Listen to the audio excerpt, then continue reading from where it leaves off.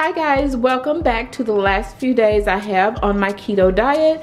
So for the next couple of days, I'm going to go ahead and have the boneless pork chops, and I'm going to sear these and saute them in bell pepper and onion. So I'm gonna take these asparagus and I'm going to steam them with some butter. So the cauliflower I'm going to take and make cauliflower mashed potatoes, garlic mashed potatoes. So guys, stick around for this meal prep and I will talk to you soon. All right, my friends, I'm back. So this is what I'm having for lunch, and this is pork chop sauteed with onion and bell pepper and garlic, and this is garlic mashed cauliflower and asparagus. So guys, I prepared enough for at least 4 servings, so I'll be having this more than one time. And oh yeah, I did not show how I prepared it, but if you guys want to know how I prepared it, I will actually link the recipe in the bottom bar below. And guys, you need to taste these garlic mashed potatoes. Nothing in this store can compare to it. It is oh so delicious. So for breakfast, I'm sure you've seen this before. I'm having 2 fried eggs and 2 slices of bacon, and yeah.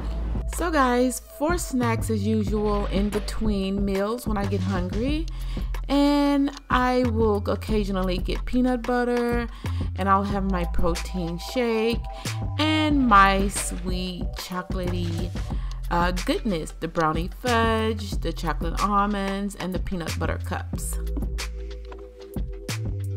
So another breakfast I thought I would try would be the bread that I made last week, and put some avocados on it. So it's like avocado toast with some crispy bacon.